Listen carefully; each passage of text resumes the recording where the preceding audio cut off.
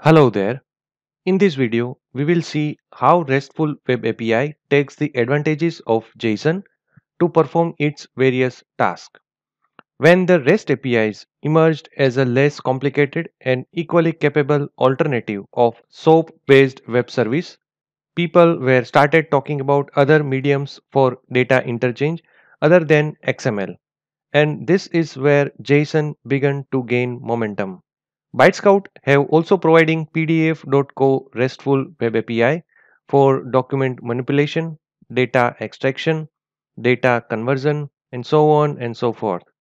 Almost all of the PDF.co Web API endpoints uses JSON as input to perform various tasks such as intelligently extract data from PDF or docx file with preserved formatting, or you can also convert your PDF file to CSV, XLS, JSON, or HTML, and so on.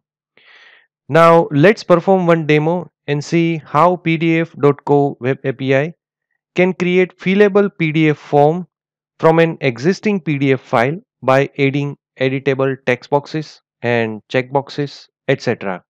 So this is the endpoint URL using which we can achieve this requirement. Well, we will use Postman to run this API. So let's open the Postman and let's try to understand its input JSON parameter.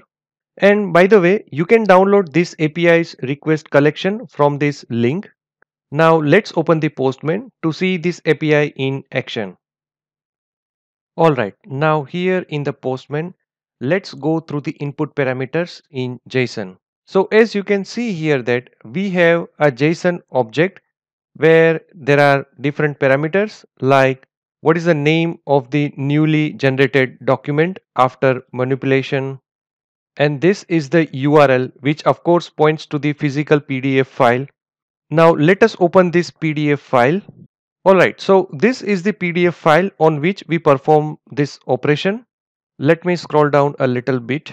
Now this annotation part is an array in which there is an actual operational parameters, like at this x and y coordinate I want to add the text box field with this predefined sample text, and this is the ID of the text box which I want to set. And then let me scroll down. So now at this x and y coordinate I want to set the checkbox with this particular ID. Now let us scroll down little bit. Same way you can also set the multiple images on the PDF by specifying its path in the images array like this. So in this JSON object, first you need to set the URL of the images like this, and then you need to specify the x and y coordinate where you need to set the image. And same way you can use this type of multiple JSON object to set multiple images in the PDF.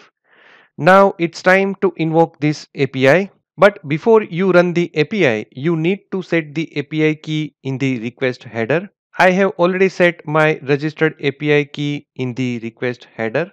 Now it's time to run this API. So for that, you need to click on this send button. And here we have our API response. You can see that our API response is in JSON format. This is our newly generated document name. And this is the URL where our newly generated PDF is resided.